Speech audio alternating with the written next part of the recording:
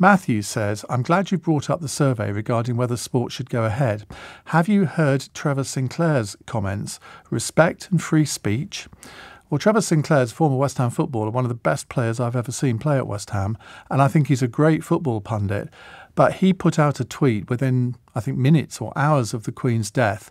I can't remember what it said, but it was pretty out there, shall we say.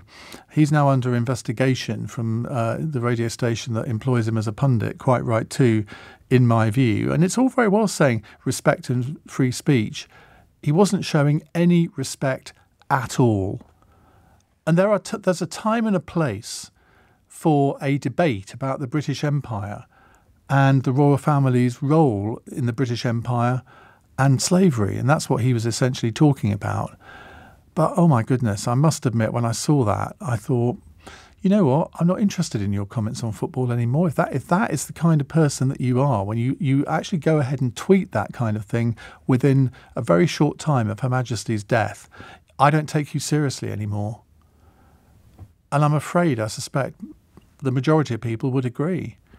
And I'm not trying to sort of quash free speech, but if you say things, words have consequences. And there is a time and a place for everything, and I'm afraid he totally misjudged that. And this is somebody who's got convictions for being racist against a police officer. So not sure I'm going to take him very seriously on this.